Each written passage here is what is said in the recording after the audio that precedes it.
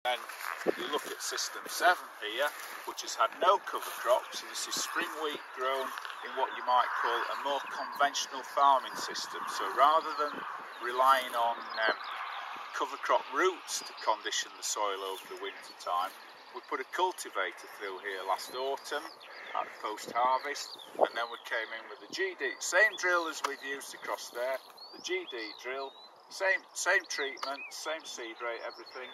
Look at the blackgrass that's coming in there, and it's just dreadful. So why have we done that autumn cultivation on this one and not on the others?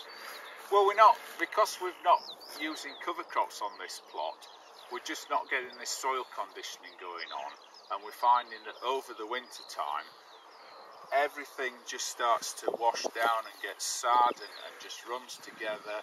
We get poor water infiltration.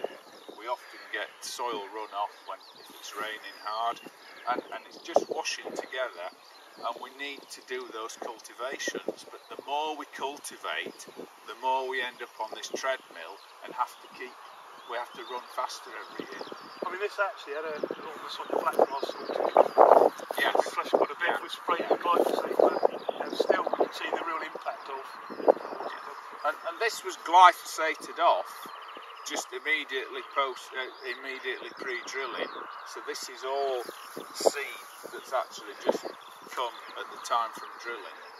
So I was here with a group last week, and I remember what we're trying to do is miss that by adopting spring cropping to reduce our blackgrass problem, to allow us to successfully grow winter wheats. We're trying to miss that big peak of germination in the autumn. So the scientists say 90% of blackgrass germinates in the autumn, 10% in the spring. So that's 10% of our blackgrass population in the soil, despite lots of years of spring cropping. 90% that could come up in the autumn shows the really importance of adopting these systems to allow us to get these exactly, these and wheat crops. that's the key message of the site this year.